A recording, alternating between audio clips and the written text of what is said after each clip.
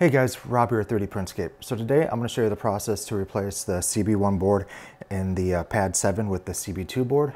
The process is pretty much the same if you want to use the CM4 board as well. You just have to get different firmware, and there's a couple switches you have to flip on the back of the actual Pad 7. But both of those are comparable upgrades, but I had the CB2 board, so I went ahead and used that. And it's pretty much a drop-in replacement. You just got to swap out the firmware. For the upgrade, you don't really need much, just a couple Allen wrenches, two different sizes, which you'll be able to see on the back of the Pad 7. Some tweezers would be good to have, mainly for just removing the antenna and plugging it back into the new board. And one thing I did want to mention is I got a aftermarket, or I guess it's a Big Tree Tech heatsink, similar to the one that's on their Pi 2, which I have here. But it doesn't necessarily cover the entire back like the original heatsink did for the CB1. They did make a note in the documentation that they are making a heatsink for the CB2, but it's not out yet. So the end result is you have a little bit of a gap around the heatsink here, and it's not quite as clean as the original, but it works just fine. And that would be the same thing too if you're using the CM4 board. But overall, there is a pretty nice performance increase going from the CB1 board, which I have here, to the CB2. I'll show you a couple of side-by-sides.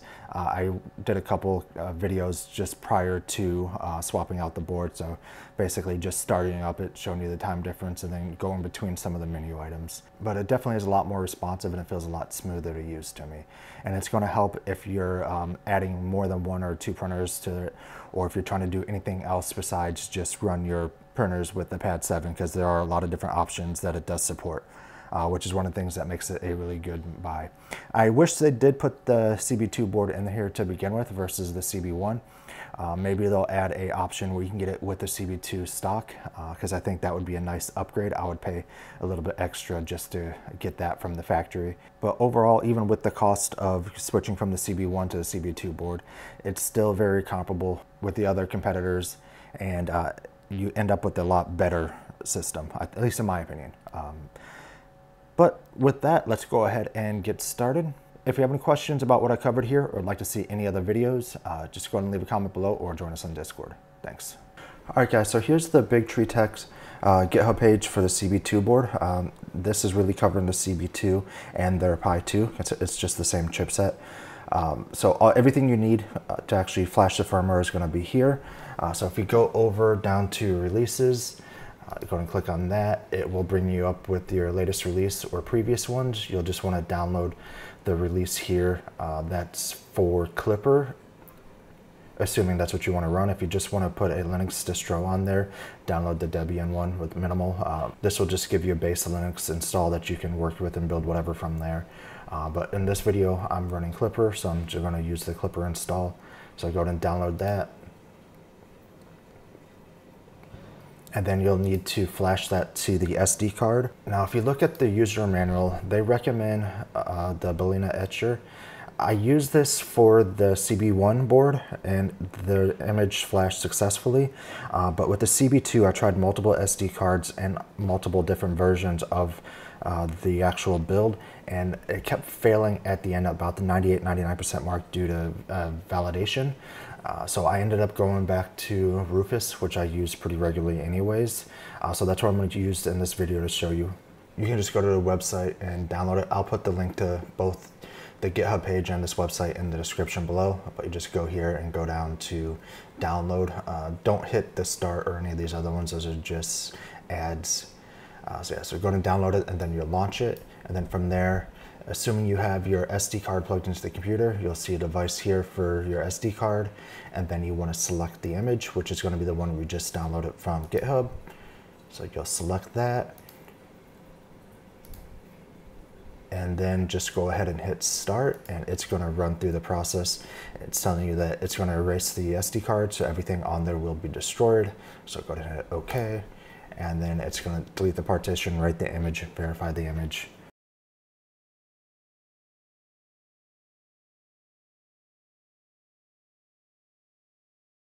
All right, so that took about 6.5 minutes to finish. But now that that's done, you can go ahead and take the SD card out of the computer and put it in the Pad 7, then power that on. And then it should boot up into your normal clipper screen where it's waiting for your first config. All right, so now let's go ahead and swap out the boards. The first thing we want to do is obviously unplug it.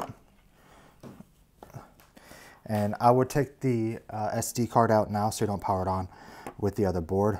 It's just this slot right here, just pull it out and set it off to the side. And before you power this back on, you do want to make sure that the SD card is flashed with the CB2 firmware like we just covered. You're only going to need a couple tools here, really just an Allen wrench for these 4 screws here. And then you might need some tweezers to help get the antenna off. If it ends up being a problem, I'm not sure it will be a challenge yet or not. Then you could also pop this off too if you want, as far as for the stand, but you shouldn't need to. It's also worth bringing up again that I am using the heatsink for the CB2 board, not specifically for the Pad 7, so it's not going to be as flush or clean as this. It's going to be smaller with some of it exposed, similar to how this is. Big Tree Tech said they are going to be releasing a heatsink for the CB2 board and the Pad 7. I just haven't actually seen it yet, so I don't think it's released. All right, so let's go ahead and start by taking out these 4 screws here. All right, then with that, the screws don't actually come all the way out. They're going to be a little bit loose fitting because it screws into a spacer underneath, but you should be able to just pull this whole piece out now. And here you can see what I was talking about, where it's just like your standard motherboard screws. Those are what's actually connected on the pad itself. So it looks like it left 2 behind, so let me go ahead and grab those. Oh, no, sorry, the spacing was only for the 2. So we're gonna have to take these screws all the way off. All right, now that you got those screws off, I would recommend taking off these 2 screws here so you can pop this off to give you better access to the board itself. It is a smaller Allen wrench, so just keep that in mind. All right, it's also worth noting, if you're switching to like the CM4 board, you're going to want to adjust these switches here, but going from the CB1 to the CB2, that's not needed. So we're just going to pop this board up, and we have to disconnect the Wi-Fi antenna here. So I'm going to use my tweezers that I mentioned, would be easier to help with that.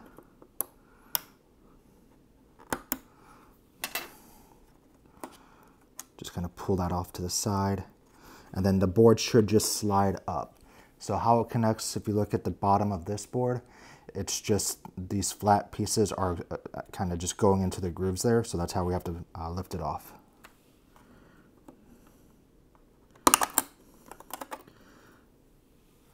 All right. And then there's your CB1 board.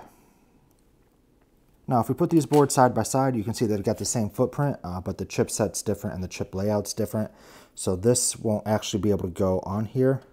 The issue you're going to have with the stock heatsink, which is why they have to come up with a new one, is this piece right here sticks up a little bit higher. If it was moved back over on this side, it wouldn't be an issue, but that's stopping you from putting the stock heatsink back on. So I'm going to just use the one that I picked up off of Amazon, which is this guy here. It is the same heatsink that the Big Tree Tech Pi 2 comes with.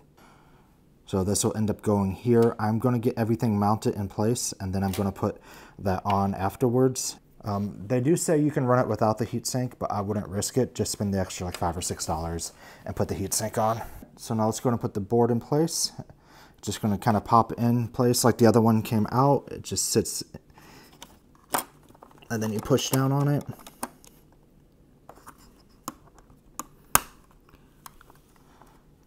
And then you'll want to get the antenna plugged back in.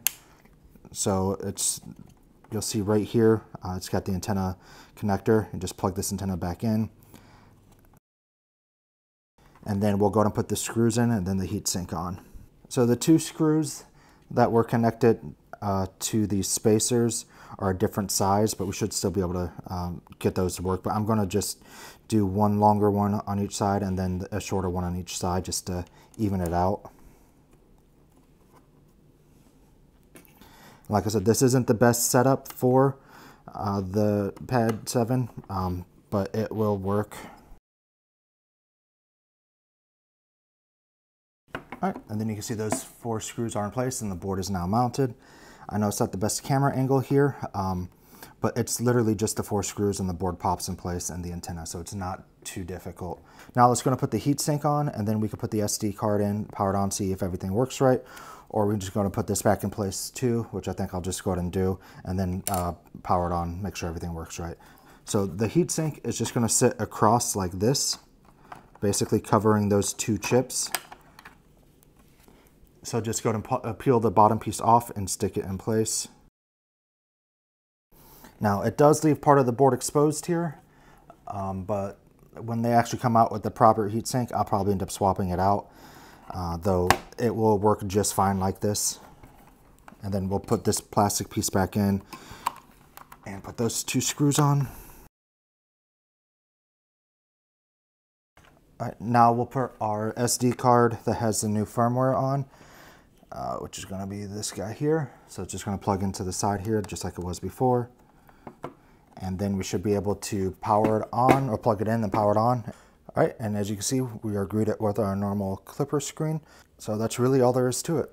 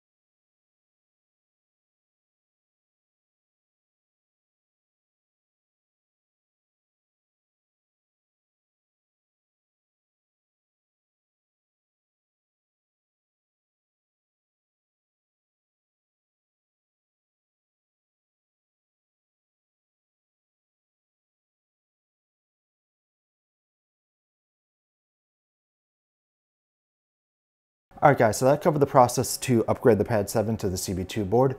Overall, the cost is relatively low and it is a nice performance boost. And I think if you're using this for more than just one or two printers or doing anything outside of just running those printers, it's a worthwhile upgrade. It comes with the extra memory, processing power, etc. It's a lot better board overall. Like I said, it's basically the same as their Pi 2, which is comparable to a Raspberry Pi 4. The Raspberry Pi 5 is still a bit more powerful, but it just came out, so it's, I guess, newer gen tech. But there's not as much support for it yet, and it can be a little bit difficult to get a hold of just due to availability at times. But at the price point, the CB2 board, or even the BTT Pad 2, which I did the video on last time, these are both great options. If you have any questions about what I covered or would like to see any other videos, go and leave a comment below or join us in Discord. Thanks.